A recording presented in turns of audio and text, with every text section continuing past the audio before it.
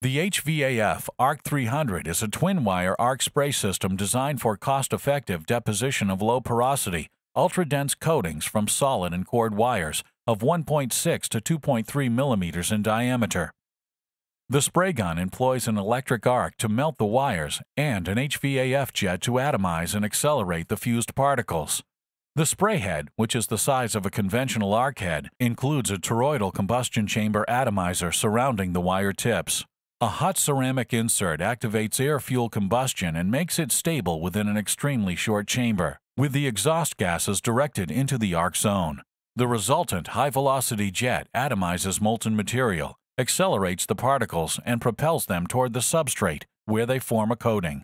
The HVAF jet produces a reducing environment that envelops the arc zone and protects the liquid metal from oxidation. The atomizing of spray wires into extremely fine particles, which are accelerated to very high velocities and protected in flight against oxidation, produces very dense, very finely structured coatings with an even distribution of elements and phases. The HVAF arc gun demonstrates exceptional performance while spraying cord wires. Hard-facing coatings of such wires exhibit improved resistance to erosion and abrasive wear, and in many applications can replace hard chrome plating.